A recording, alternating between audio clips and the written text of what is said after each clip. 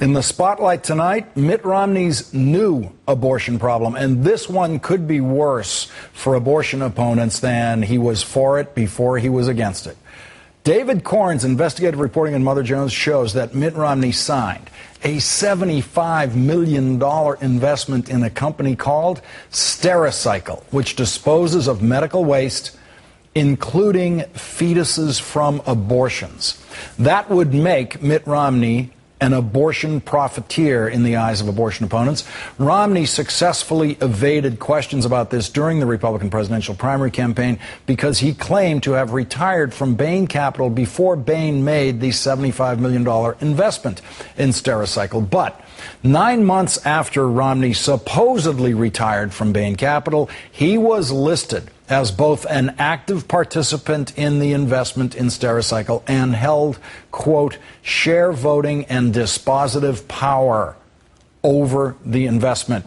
Joining me now, the man who wrote today's investigative piece for Mother Jones, David Corn. He's also an MSNBC political analyst, and also Karen Finney, former DNC communications director and MSNBC political analyst. David, Romney was able to get around this during the campaign just because of these dates about exactly when he left Bain, and the Republicans, his Republican opponents, didn't look much beyond that.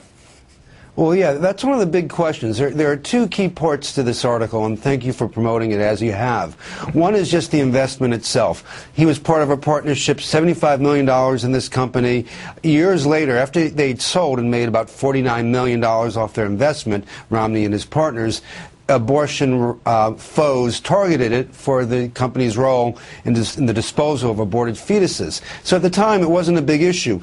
But, you know, one can wonder what he was looking for in terms of investments. But the other issue here is, as you noted in your introduction, he was listed as being an active participant in this deal and being in charge of several Bain funds or properties or entities months after his campaign says he left Bain and had nothing to do with Bain internal business. This is important because again and again and again, stories come up about Bain deals, such as the Washington Post piece about outsourcing just a few days ago, and the campaign or Bain's response is that Romney had left the company by that point in time, thereby trying to absolve him of involvement in these sort of deals that would look bad for a political candidate. But in this deal and in other deals too, it turns out there are SEC records and other indications that he was more active than he has claimed to be. So there's a whole little wishy-washy mystery here to what Romney was doing at Bain after he supposedly left. And Karen Finney, no matter when Romney left Bain, the question of when he derived income from some of these schemes could span many, many, many years, which is one of the reasons why you'd love to take a detailed look at Romney tax returns that would show us exactly where he got his income over the relevant years and how much of his income was from Stericycle. Well, that's exactly right. And as David points out in his reporting, in addition to those questions, there are new questions that seem to be raised in the responses that from the Romney campaign to David's piece that raise questions about what did he know and when did he know it, which are always the classic questions that get people in trouble. And again, you know, this plays into a couple of narratives that are deadly for Mitt Romney. Number one, that he will say or do anything to get elected. Number two, what is he hiding in the tax records, and why won't he come clean and be honest and forthcoming? And but number three, in the context of this campaign, Lawrence, as we've talked about on your show, we gotta, reporters who are covering Mitt Romney have got to press these questions. These are very important questions, as David pointed out, both around Stericycle specifically and around Mitt Romney's relationship to Bain and to a number of deals after the period of which he is claiming that he no longer had an association with the company. I want to read a posting on an anti-abortion website about just how much they hate this company, Stericycle. They say Stericycle and other corporations like it must be stopped from furthering the abortion holocaust in our nation and around the world. The campaign to stop Stericycle is committed to aggressively pursuing Stericycle, along with its officers, service providers, and investors, that would be Mitt Romney, until they end their collaboration with the abortion industry. Join us in the fight against this Goliath. David, I've lost track of when Mitt Romney was in favor of abortion and when he became against it. When he invested in Stericycle, had he become an abortion opponent yet? Not yet, at least not publicly, as far as I'm aware of. But there are two key points here.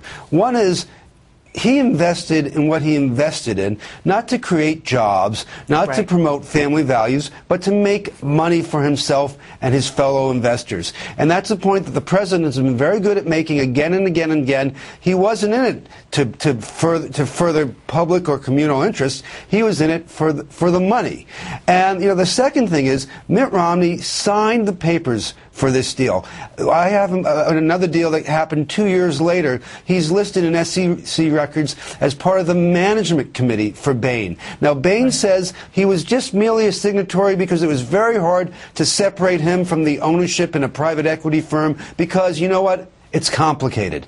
But that aside, we see indications again and again that he had deeper involvement, or that he had some involvement, at least not no involvement, in what Bain was doing after February 1999, when he says he left and retired to go work on the Olympics. So these are issues that are going to have to be resolved. They can be resolved by looking at the tax returns in part and by going to some of these other deals. And it just is, again, it's very fishy.